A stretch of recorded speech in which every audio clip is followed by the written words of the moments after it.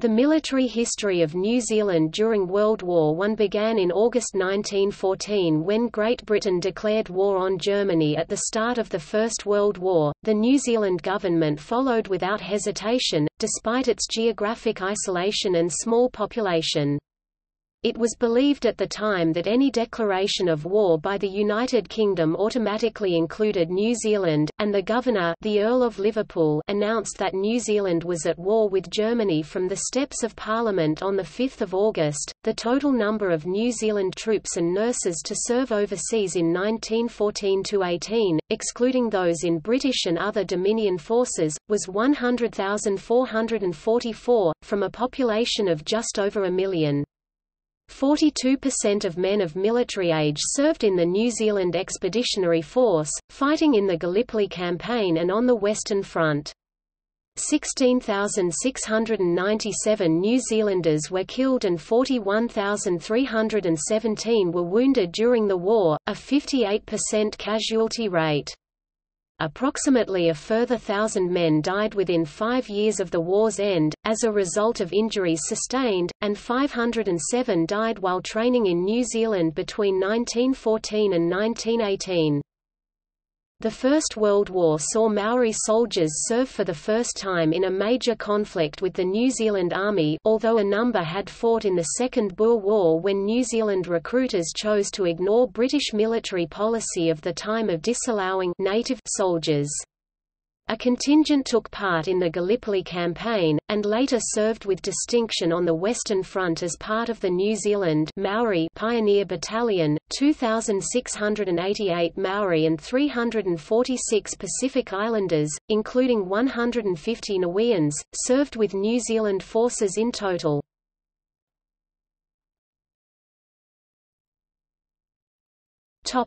Outbreak of the war. Upon the outbreak of the war, the New Zealand government authorised the raising of the New Zealand Expeditionary Force (NZEF) for service overseas. Mobilisation for the NZEF had already begun, with preparations discreetly beginning a few days prior to the declaration of war. Mobilisation quickly followed, and by late September, the NZEF consisted of 2 brigades, the New Zealand Infantry Brigade and the New Zealand Mounted Rifles Brigade.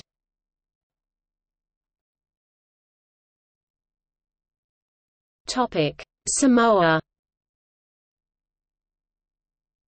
The day after the declaration of war, the British government requested New Zealand seize the wireless station on the island of Upolu, part of Imperial Germany's Protectorate of German Samoa, deeming it a great and urgent imperial service.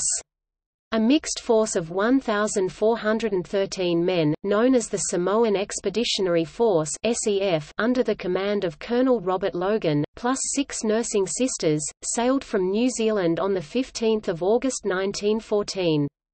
After stopping in Fiji to collect some guides and interpreters as well as additional escort ships, the New Zealanders arrived at Apia on 29 August 1914. Germany refused to officially surrender the islands, but with only a minimal military presence, there was little prospect for meaningful resistance. The governor of German Samoa, Dr. Erich Schultz, sent a message from the island's radio station that no resistance would be offered. The New Zealanders proceeded to land at Apia and seized key buildings and facilities without interference. The only opposition encountered was at the radio station, where the equipment was sabotaged by the German operators. Logan officially declared German Samoa to be under the control of New Zealand the following day, 30 August 1914, in a ceremony at the courthouse in Apia, when Vice Admiral Maximilian von Spee, commander of Germany's East Asia Squadron, learned of the occupation. He hastened to Samoa with the armoured cruisers SMS Scharnhorst and SMS Gneisenau. Arriving at Apia on 14 September 1914, the approach of the German ships was observed and the New Zealanders prepared to defend themselves. However, von Spee and his ships soon departed for Tahiti, with neither side opening fire. The SEF remained in Samoa until March 1915, at which time it began returning to New Zealand, a process completed by the following month.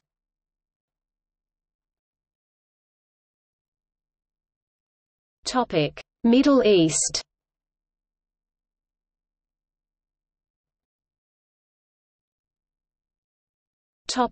Training in Egypt.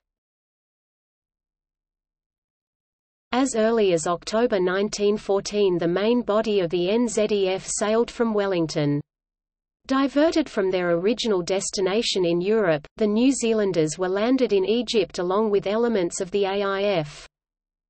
In December 1914, the Australian and New Zealand Army Corps, under Lieutenant General William Birdwood, was formed to command both the AIF and NZEF components. The headquarters staff for this formation amounted to 70 officers and 550 men. These were mostly provided by the British, and it was formerly part of the British Army.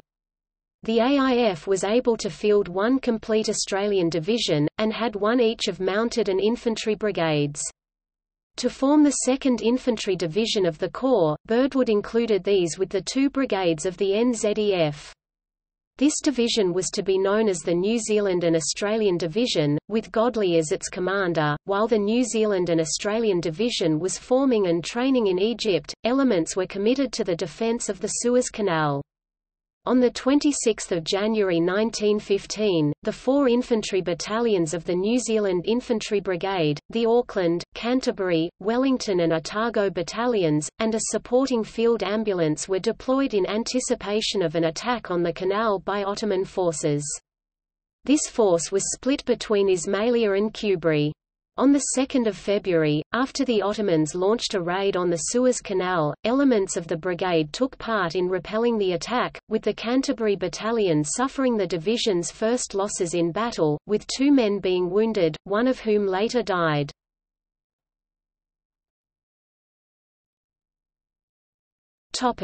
Gallipoli, Turkey. On 25 April 1915, as part of the New Zealand and Australian Division, the New Zealanders landed at Anzac Cove on the Gallipoli Peninsula, and fought in the Gallipoli Campaign under the command of British General Alexander Godley. The combined British Empire and French operation was mounted in order to eventually capture the Ottoman capital of Constantinople, now Istanbul. Because of a navigational error, the Anzacs came ashore about a mile north of the intended landing point in their initial landing. Instead of facing the expected beach and gentle slope, they found themselves at the bottom of steep cliffs, offering the few Turkish defenders an ideal defensive position. Establishing a foothold, the Anzacs found an advance to be impossible. On 30 April 1915, when the first news of the landing reached New Zealand, a half-day holiday was declared and impromptu services were held, the origin of the commemorative public holiday, Anzac Day, recognised by New Zealand and Australia and held each year on 25 April.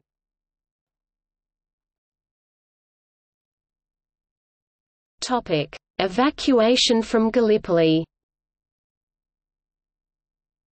Despite the blunder at Anzac Cove, the New Zealand soldiers fought valiantly throughout the campaign, but it was a failed venture overall. The estimated casualties on both sides were 392,000, of whom 131,000 were killed, with New Zealand casualties of 2,721 dead and 4,852 wounded. The Allied forces eventually evacuated in December 1915 and early January 1916. The significance of the Gallipoli campaign was strongly felt in New Zealand and Australia, where it was the first great conflict experienced by the fledgling nation.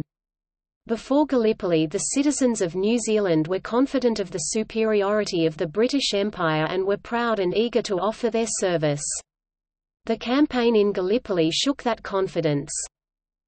The New Zealand Rifle Brigade, less 2 battalions, had meanwhile reached Egypt in November 1915 and was sent into the Egyptian desert to help defeat a Senussi invasion from Libya.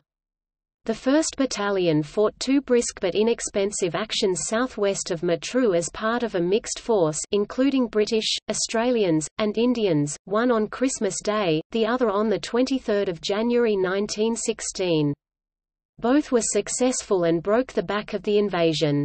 In mid-February the 1st Battalion rejoined the rest of the brigade at Moascar in the Suez Canal area.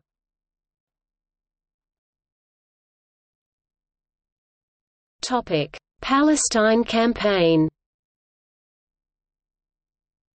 In Egypt, the New Zealand Expeditionary Force was reorganised into the New Zealand Mounted Brigade and the New Zealand Division Infantry. Reinforcements from New Zealand replaced the Australian component of the division, which embarked for France in April 1916. The New Zealand Mounted Brigade, 147 officers and 2,897 other ranks, remained in Egypt as part of the Anzac Mounted Division. In April 1916, it was deployed to the Sinai Peninsula where it took part in the ultimately successful Sinai and Palestine Campaign against the Turks. New Zealanders fought in most of the battles leading up to the fall of Jerusalem and the defeat of the Ottoman army, and were praised for their fighting alongside their Australian and British comrades. In 1919, Field Marshal Sir Edmund Allenby said this of the New Zealand soldiers in the Sinai Campaign. "Nothing daunted these intrepid fighters, to them nothing was impossible." A total of 17,723 New Zealanders served in this campaign and New Zealand casualties were 640 killed in action and 1,146 wounded.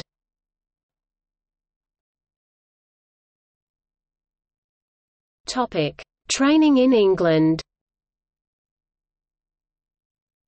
While in England, either freshly arrived from New Zealand or having already served at Gallipoli and awaiting transfer to the Western Front, New Zealand troops were stationed at Sling Camp, an annex of Bulford Camp in Wiltshire. The troops who were still stationed at the camp at the end of the war created the giant chalk kiwi known as the Bulford Kiwi whilst waiting to be repatriated.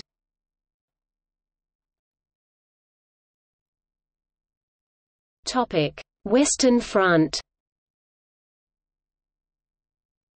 In France, the New Zealand Division settled in on the stalemated Western Front and their first major trial was during the Battle of the Somme. It took part in the Fourth Army's attack on 15 September, under the command of the British 15th Corps.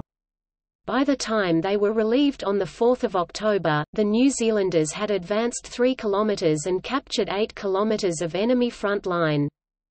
7,048 had become casualties, of whom 1,560 were killed. In June 1917, the New Zealand Division further distinguished itself in the storming of Messines Ridge and the capture of the village of Messines. On 7 June, after the detonation of nearly 500 tons of explosives in huge mines on both sides of the New Zealand sector, the 2nd and 3rd Brigades scrambled over the top, in and out of shell holes, and up the battered slopes. Carrying the German front line and supports, they were soon into the ruined village. The 1st Brigade passed through, helped on the left by a solitary tank, to the final objective.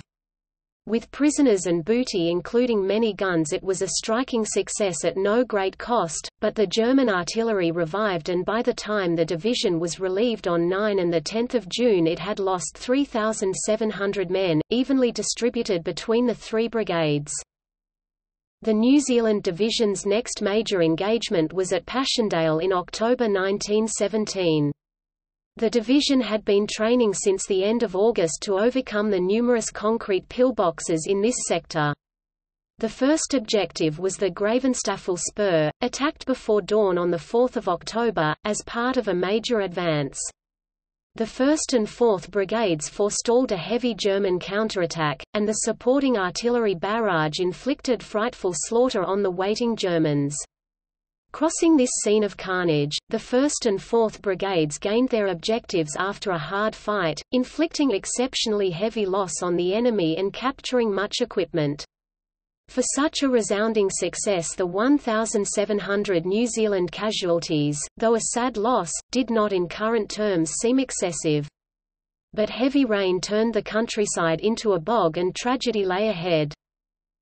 A British attack on the 9th on Bellevue Spur and part of the main Passchendaele Ridge gained a little ground at prohibitive cost. Heavy swathes of barbed wire still girdled the hillside, however, and belated and meagre heavy artillery made no impression on them, nor on the many pillboxes beyond. New Zealand gunners slaved to breaking point to get only a few guns and howitzers forward, but stable platforms and accurate fire were unattainable. The division returned to the attack on 12 October, with the 2nd and 3rd Brigades. There was little to encourage the men as they waited overnight in a morass under steady rain. Shelled in their assembly area, some were shelled again by their own guns when the thin barrage opened at 5:25 am, and then they led off into a deluge of small arms fire, speckled with geyser-like eruptions as shells exploded in the mud. Worst of all was the wire, covered with deadly fire, its few gaps deliberate death traps. Some men tried to crawl under it, some threw themselves at it, 2 got right through and were killed in the act of hurling grenades at the loopholes of the nearest pillbox. The left gained 500 yards of slippery slope, the center 200 heartbreaking yards, the right nothing until the 80-odd occupants of 2 blockhouses and a trench used up all their ammunition. Then they were captured, blockhouses and all, by 2 brave and skillful men, sole survivors of 2 Otago platoons. For these small gains, the New Zealanders suffered 640 dead and 2,100 wounded. For the first time the division had failed in a major operation. After this failure, the division continued to hold a sector of the line. The steady drain of men while units only held the line was less spectacular, though it made up half the losses of the division. Here, before withdrawing from the front, 400 more men were lost in the 4th Brigade alone. The division now had 4 brigades, making it one of the largest on the Western Front, and was stationed in the Polygon Wood area. An attack by the 2nd Brigade on 3 December 1917 gained useful ground but failed to capture Polderhoek Chateau. When the division was relieved, on 24 February 1918, 3 quiet months had cost 3,000 men, more than 1,873 of them killed. As the Germans launched their Great Spring Offensive of 1918, the New Zealand Division was rushed to stem a breakthrough in the First Battle of the Somme, which threatened Amiens. The gap was between the British 4th and 5th Corps in the Ancre Valley. After confused fighting, the New Zealanders eventually gained the upper hand and soon were counter-attacking advantageous land, stabilizing the British line. Later in the year, they excelled in the open country fighting that was brought about by the Allied counter-offensive. In their last action of the war, the division captured the ancient fortress Vauban-designed town of La Quesnoy in a daring assault on 4 November 1918. The day proved to be the division's most successful of their whole time on the Western Front as they pushed east and advanced 10 kilometers, capturing 2,000 German soldiers and 60 field guns. The town occupied a strategic position in northeastern France and had been held by the Germans since 1914. Although with no specific orders indicating that the town need to be captured with any haste, the New Zealand soldiers were determined to, and just before midday the first New Zealand troops reached the outer walls and scaled them with ladders. Propping the ladders against the precariously narrow inner walls, sections of one New Zealand battalion ascended the walls and engaged in hand-to-hand fighting with fleeing German defenders. The few thousand-strong German garrison surrendered soon after New Zealand soldiers entered the town itself. The infantry were relieved on the eastern side of the forest at midnight on 5 to 6 November and the war ended 5 days later. The division left the Third Army on 28 November, and marched through Belgium, to entrain at the German frontier for Cologne and take up billets in neighbouring towns as part of the Army of Occupation. Demobilization soon started and at Mulheim near Cologne the division was finally disbanded on 25 March 1919. The cost of maintaining the division for 2.5 years on the Western Front was appalling. Altogether some 13,250 New Zealanders died of wounds or sickness as a direct result of this campaign, including 50 as prisoners of war and more than 700 at home. Another 35,000 were wounded, and 414 prisoners of war were ultimately repatriated. The total casualties therefrom approached 50,000, well over half the number of those who served in France or Belgium.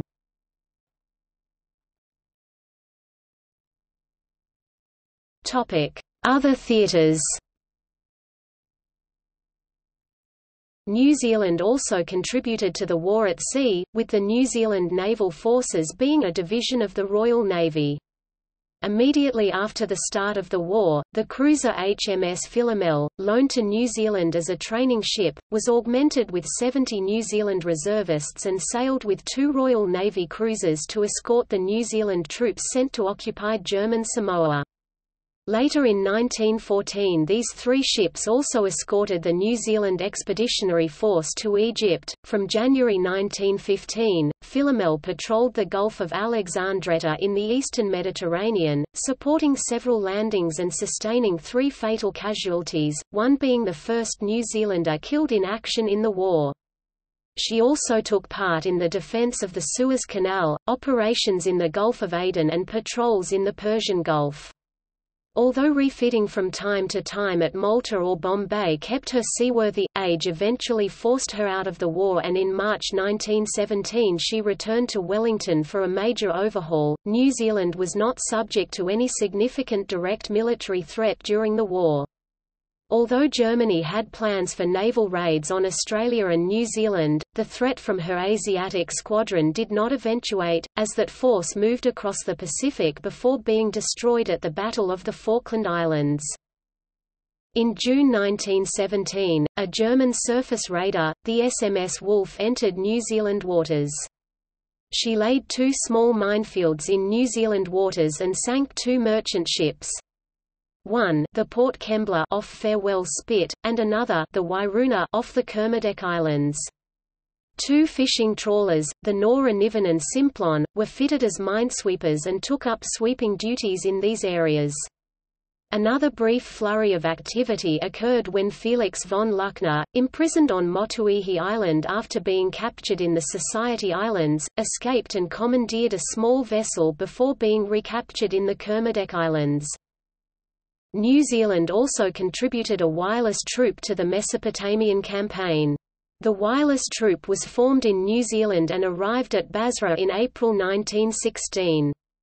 In Mesopotamia, the New Zealand troop was amalgamated with the 1st Australian Wireless Signal Squadron, forming C Wireless Troop of the Anzac Squadron. The troop was much affected by disease, but once in operation was attached to the cavalry division in the assault on Baghdad. The wireless troop was among the first batch of troops to enter the city on the 11th of March 1917. The wireless troop joined further operations in Mesopotamia and was then moved to Persia. In June 1917, the troop was redirected to France, where it was absorbed into the New Zealand Divisional Signal Company. New Zealand had no air force of her own during the First World War, but several hundred New Zealanders served with the Royal Flying Corps, the Royal Naval Air Service (RNAS), and the Royal Air Force. The first New Zealand flying ace of the war was Flight Lieutenant Thomas Culling, who flew with the RNAS. He was killed in June 1917, having shot down 5 aircraft.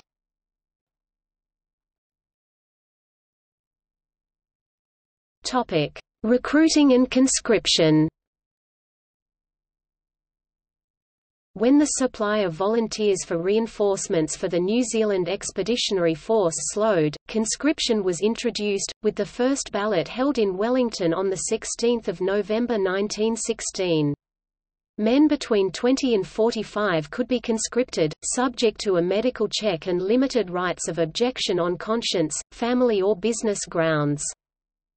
Conscription was extended to Maori for the native contingent in late 1917, with the first Maori ballot for the Waikato district held in May 1918.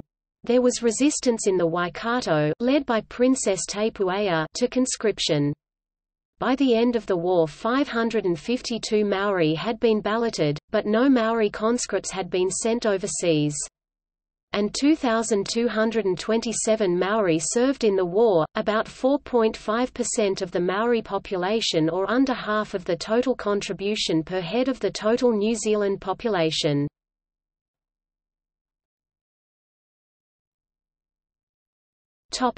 Hospitals. New Zealand hospitals were set up at Port Said and Suez in 1915, Walton-on-Thames in 1915, and Amiens, Brockenhurst, Codford and Hornchurch in 1916. Hospital ships Mahano and Marama were converted in 1915. Walton closed in 1919.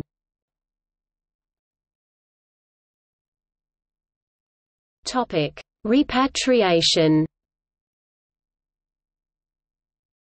Shortages of shipping, influenza and strikes were among causes for delays in repatriating troops after the war.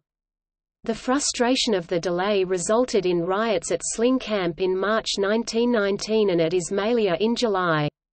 Allied governments paid compensation for looted Egyptian shops. New Zealand's share of the cost was £2,529, 2016 equivalent $250,000.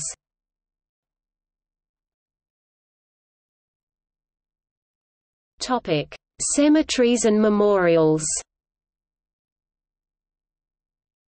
New Zealand war deaths are buried or commemorated in Commonwealth War Graves Commission (CWGC) cemeteries with other Allied soldiers. Gallipoli dead are buried in 24 CWGC cemeteries in Turkey, and in CWGC cemeteries in Egypt, Gibraltar, Greece and Malta. There are memorials to the New Zealand missing on Chinook Bear and at 3 CWGC cemeteries, Hill 60 Cemetery, Lone Pine Cemetery and 12 Tree Copse Cemetery. On the Western Front, missing New Zealand soldiers are commemorated in cemeteries near where they were lost rather than at the large memorials of Menin Gate and the Thiepval Memorial on the Somme. The New Zealand monuments to the missing are at Messines in Belgium and Armentières, Longueval, Caterpillar Valley Cemetery, Grevillers, and Marfort in France. There are 4 national battlefield memorials at Passchendaele, Messines, the Somme and Le Quesnoy.